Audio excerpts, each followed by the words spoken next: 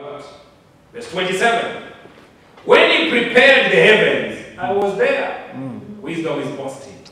Before the heavens, before the earth, I was there as wisdom.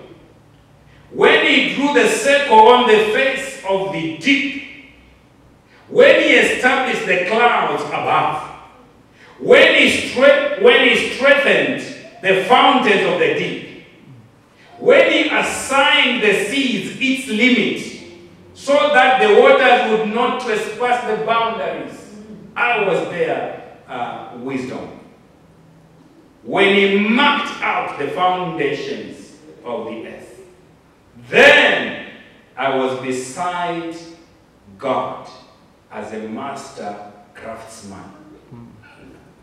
So wisdom was the one working with God, and I was daily his delight. God delights in wisdom. God likes wisdom. You know, there are people that can open their mouths and say anything. That is lack of wisdom. I was watching tele when I was back home, and this mayor of one city where they were going to have tourist attraction and there were going to be lots of people in that city, is on TV live, and he's saying, let's face the facts. There will be a lot of visitors and people in the city. Can we ask the people from health to provide people with condoms everywhere? National TV. And I'm thinking, God have mercy. What am I on TV? Because there will be a lot of activities in the city. This is the mayor of the city on TV telling people. I immediately said, this is lack of wisdom. Politicians saying, if they come to threaten you, use whatever you can and fight them back. Lack of wisdom. But here wisdom is declaring, before anything was created, I was there with God. So if we want the things of this world that has been created, we need the wisdom of God. Even to manage our wives, our families, we need wisdom. Yesterday, we were at a wedding, and I asked people to say, how many have been married for over 30 years and above? Few couples stood up. And then I asked one couple to say, what is the secret? And this man said, perseverance. Another one said, love and laughter. Another one said, you need to compromise and understand one another and all that. So and I was thinking, and I said, oh yes, indeed. Sometimes you need wisdom. You are late, and you're looking at the time, and you go and open the car, and then what do? Your wife tells you, oh, I forgot the comb. Oh, I forgot to do the makeup. Vinay, what do? You are rushing for a meeting. And then the wife comes to the car and says, oh, I forgot my bottle of water, goes back in the house. Another 10 minutes, you are waiting in the car. We need the wisdom of God and just bring our tempers down and say, wow, we'll go anyway. We need wisdom. In all areas, we need wisdom. Amen. When we have money, even if you get money, Brother Chambali, okay, I've got $1 million.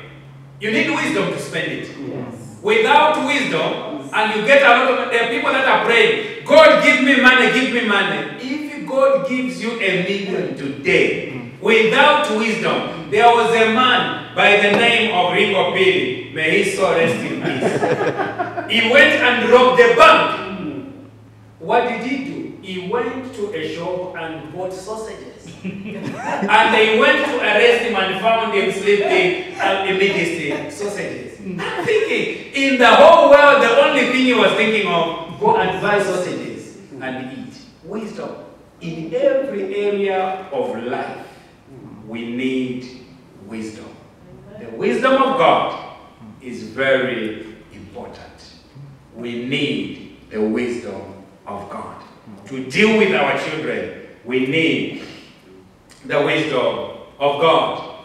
To manage our homes, we need the wisdom of God. We need to pray for our leaders in our they need wisdom. There are times you watch TV and you see some of our leaders speaking. You can tell to say here they lack wisdom.